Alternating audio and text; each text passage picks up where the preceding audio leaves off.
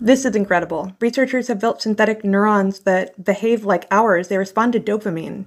This could interface with our own neurons. It can interface with living tissue. Or it could build a robot with a nervous system that functions just like ours. We'll talk about it. In the last few years, researchers have been trying to make functional synthetic neurons. This can heal spinal damage, it could reconnect neurons, and allows them to have a chance to communicate with each other so they can grow. When researchers are creating synthetic neurons to interface with our own, they have to be able to give the correct electrical output, and that needs to be controlled under biological conditions. They created insulated graphene nanofiber tubules that can create electrical output just from the same concentration gradient that our very own nervous system uses. We don't really have a computer that's sending out electrical impulses to get it just right.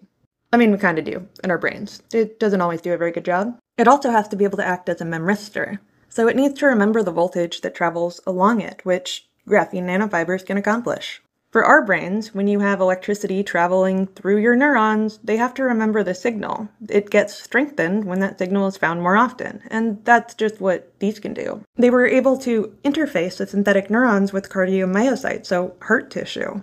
You could imagine that this technology could result in a synthetic heart, one that can be printed just for you. Now, there is one part of it that is biological. They borrowed microtubules from bacteria, Geobacter. This allows them to have very thin tubes that are actually flexible, which a body does need to be. They also lined it with graphene and had insulation on the outside. Now, there is one major component that needs to be the next step, and that's having something that's capable of healing. If you're just going to put it inside of a person and you're expecting for their anatomy to compensate, then yeah, it could be a piece of hardware. But if it's going to be standalone, if it's going to make up the nervous system of a robot, it will need to heal itself. And there's been a lot of research towards self-healing polymers.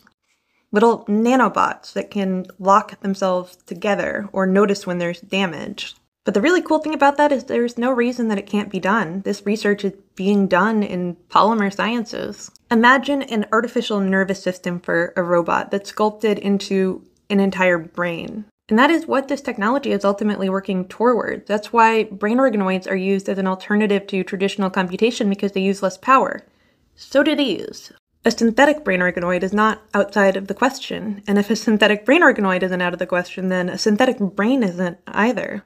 This could really be our path towards truly intelligent machines. This isn't just borrowing from nature. This is plagiarizing nature, which you'll always hear me say, I think it's the best way to go about it. Nature had millions of years to evolve our systems, billions in fact.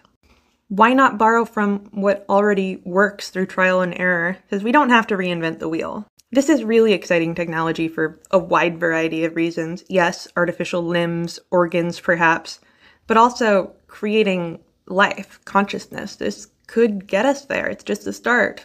And it is just the start. Technology is improving faster than any time in history.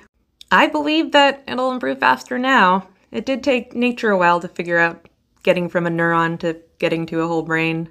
If this may be unethical, I'm not really sure anymore. Either way, I will be here to bring you more science news on the bleeding edge. Also, if you want resources, if you want any of the materials used in the videos, they're always directly linked in the description. If you cannot access them because of a paywall, let me know. There are ways.